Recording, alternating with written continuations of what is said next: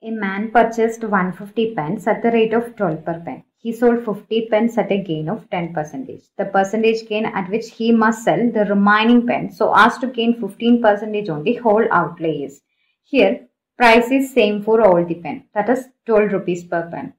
Now we need to get 15% on the whole transaction, that is 15% from this total 150 pence. So we need to get 15% profit from this 150 pence. Out of this 150, he already sold 50 pence at 10% profit. Now the remaining are 100 pence. So we should sell 100 pence at X percentage profit to get 15% total profit from this 150 pence.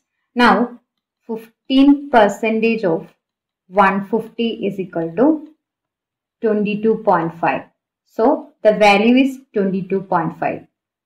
Now 10% of 50 is 5. So the value here is 5. Now X percentage of 100 should be 22.5 minus 5, that is 17.5, because these two should form the value 22.5.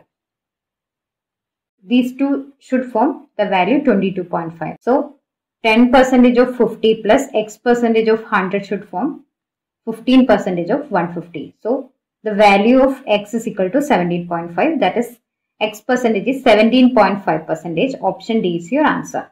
That is, he should sell 100 pence at 17.5% profit.